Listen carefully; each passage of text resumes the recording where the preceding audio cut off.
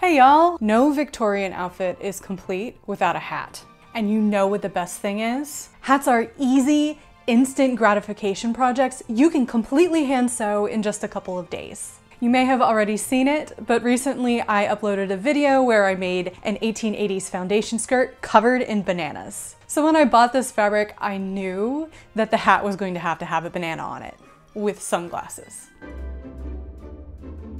First order of business is to create the brim block. We do this using a standard 10 to 12 inch foam wreath base, which can be bought at any box craft store for a couple of bucks. Place it onto the pattern guideline and mark the centers, sides, and cut marks. This is from Out of a Portrait Patterns. This is a great resource for hats, and she makes them for basically every single era ever, except, you know. This is pattern number 43, the late Victorian tall hat pattern, appropriate for the years 1875 to 1885.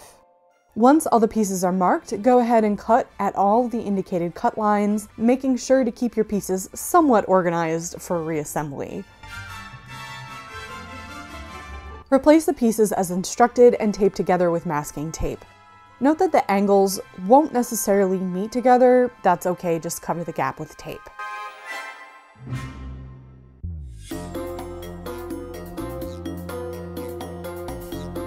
Once everything's taped, try it on. We're going for something that perches on top of the head. Nope. Readjust as necessary, making it smaller or larger until you get the correct size.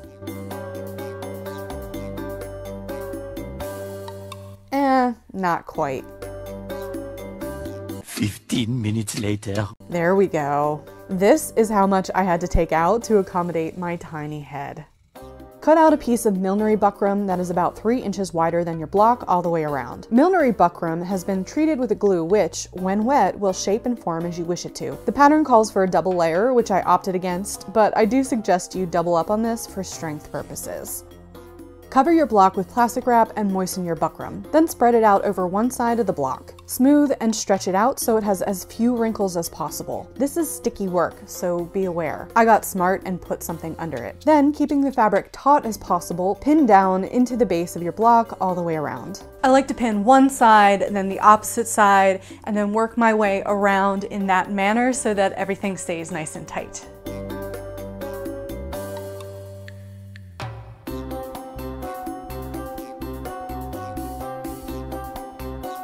Now to cut the entry point. Make sure you leave an even 2 to 3 inches of seam allowance all the way around.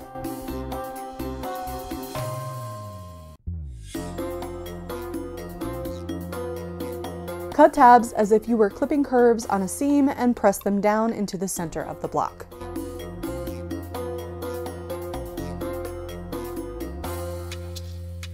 Leave the buckram to dry overnight. Once the buckram is dry, draw a line along the base of the block. I wish I'd made mine a little lower than this.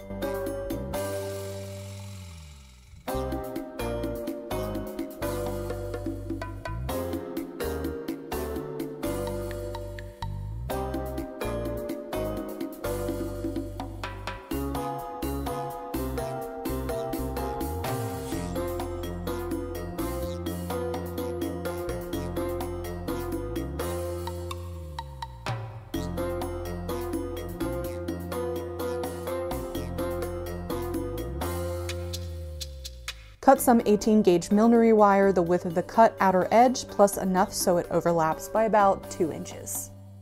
Also cut out the crown and crown top pieces. You can see me here adjusting the length of the crown to accommodate my size changes. Note that this hat should fit most head sizes, and you probably won't have to do this unless your head fits child size hats like mine does.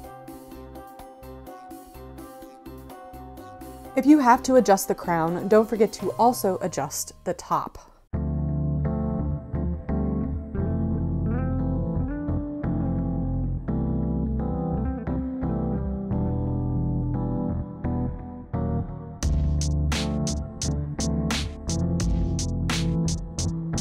Whip stitch the wire to the top of the brim by hand, or if you're brave, by machine.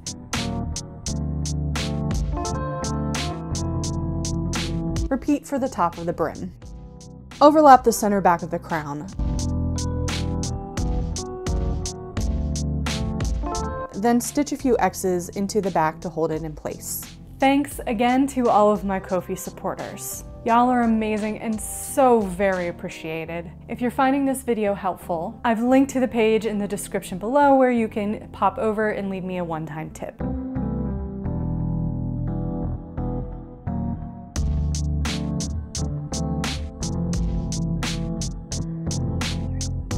Then whip stitch the top of the crown to the crown base.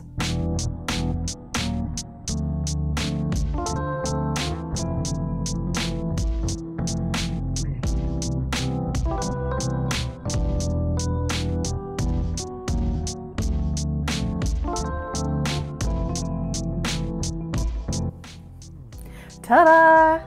We are assembled.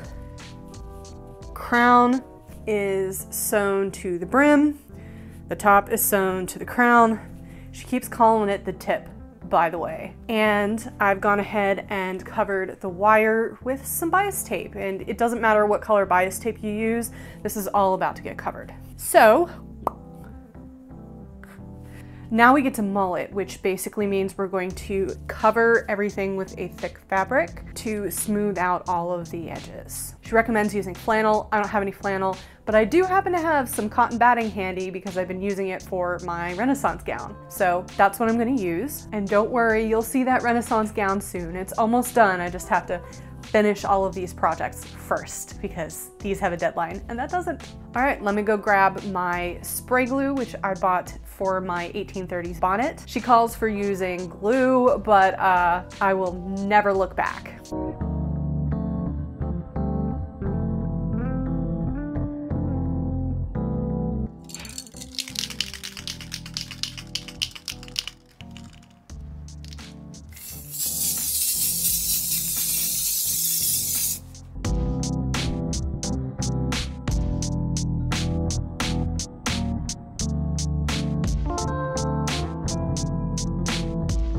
I will say that the cotton batting and the sticky spray did not behave.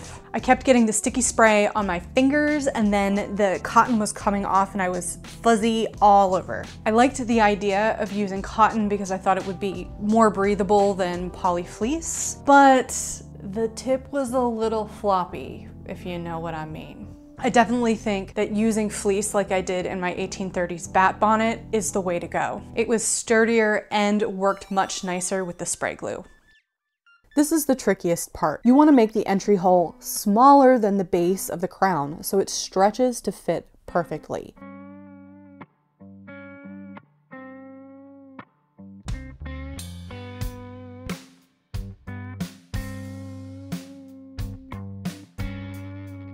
Then make sure you don't overlap the mulling too much on the brim or it'll end up too bulky.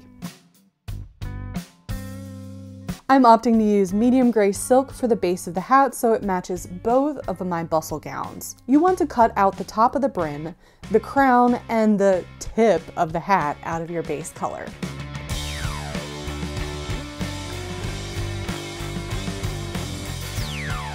The underside is a dupioni from Silk Baron called Flamenco, and it's magenta shot with yellow. How delicious is this color?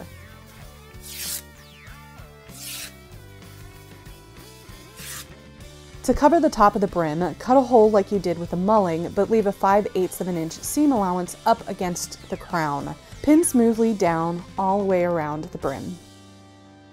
Clip your curves against the crown. Then fold the fabric to the underside and pin down once again. Then remove, spray with glue, and attach it permanently to the brim, making sure to smooth out all of the wrinkles. Sew the short ends of the underbrim together, then run 2 sets of gathering stitches along each long end of the band.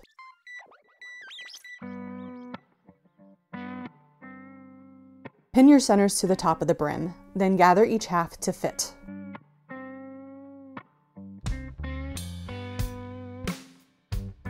Last night, I sewed on the brim lining and it is just gathered together around the brim and I sewed it 3/8 of an inch away from the end. It's gonna get flipped under like this And then we gathered the edge, this edge as well, if you remember.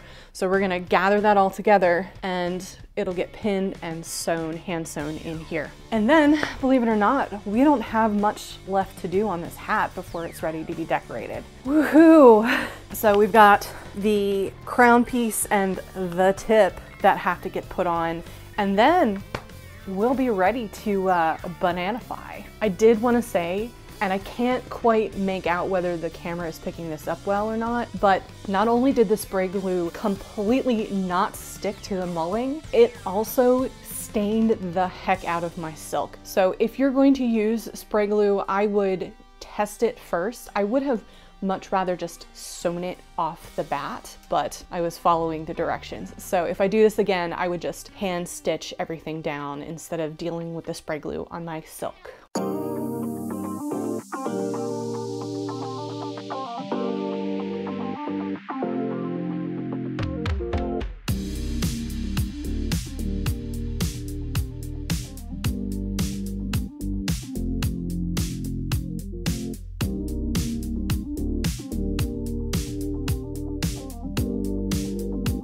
Now cover the tip in fabric and pin it down tightly.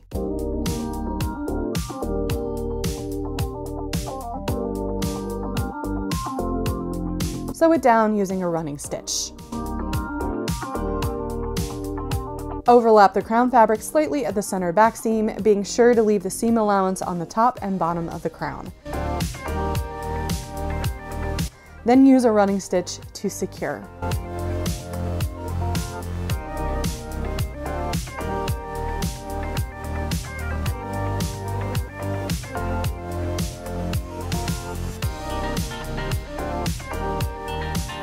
Pull and smooth the crown fabric around the hat, pinning at the top to keep it secure.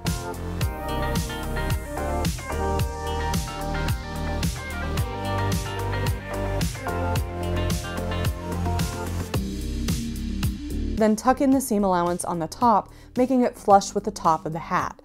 I'm deviating from the instructions here because this feels like a more precise way of sewing.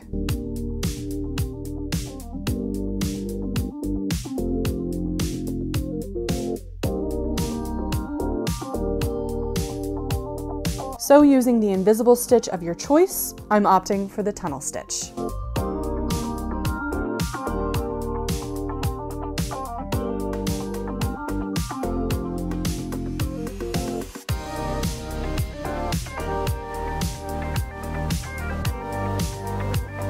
Smooth down and tuck the seam allowance on the base of the crown. Carefully tuck in the center back seam allowance, making sure it stays nice and smooth. This can be fiddly, but stick with it, it'll work out eventually.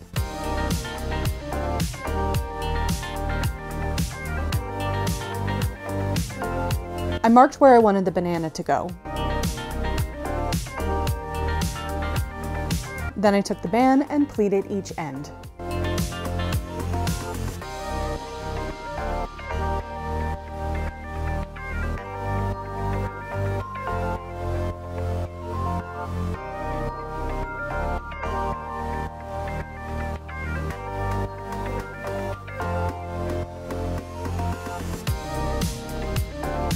No hat is complete without a few flowers. The majority of these are going to go on my second stripy bustle dress, but I wanted to reserve a few for le chapeau. Decorating a hat is a difficult thing to teach. You gotta really tap into your creativity here. I like to play around with the placement and then leave it somewhere prominent and stare at it for a while. You also want to try it on with each step.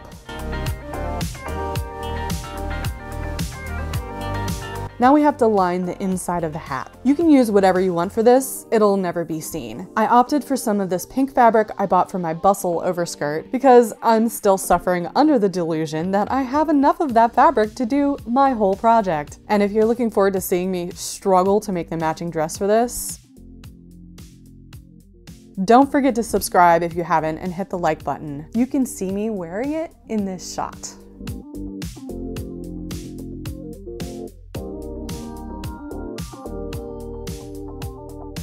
Once the lining is assembled, sew it to the inside of the hat, lapping over the raw edge of the brim fabric.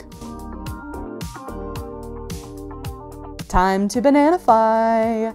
I marked where I want the sunglasses to go. The banana is made out of styrofoam, so trying to figure out a way to attach it to the hat without breaking it was kind of a challenge. I spent a good 20 minutes experimenting with floral wire and eventually my hat pin, but the wire was too flimsy, it kept wanting to go out at the wrong angle, and the only other wire I could find in the chaos of my apartment was too thick. I struggled some more before adding a nail and getting one of the bits of wire through.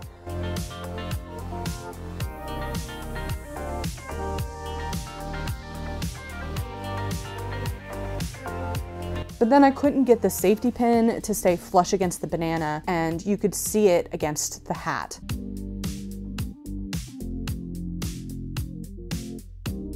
So I gave up and just stuck a few straight pins into the banana from the inside before I sewed in the lining.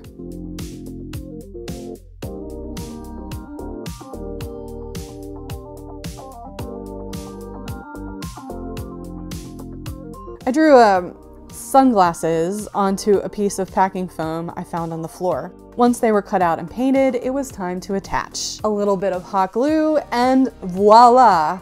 One cool banana.